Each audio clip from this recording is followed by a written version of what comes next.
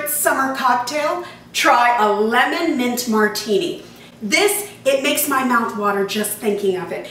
It takes advantage of lemons and mint, fresh mint that's very plentiful here during the summer. You want to start by filling your shaker with ice, key to a good martini. Next, you want to add the juice of 6 lemons. That is about 1 cup of fresh squeezed lemon juice. All right, you want to take fresh mint leaves and you're going to want to kind of tear them up and pop them into your drink. Next up, add the simple syrup. Simple syrup is an easy thing to make.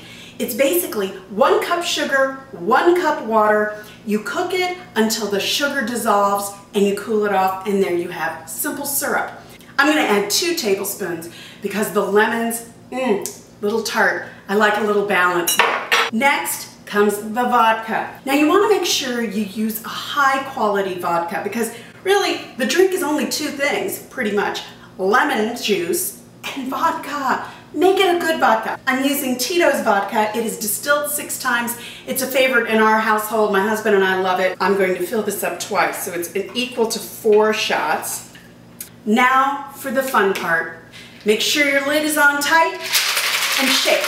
And finally, you just want to pour them into your little martini glasses.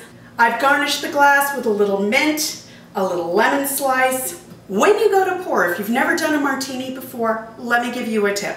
Hold on to the top when you pour because you don't want the top popping off and the martini going everywhere. I speak from experience. Here's another tip. Chill your martini glasses so your martini stays colder longer. And there we go. To a wonderful lemon mint martini. Cheers.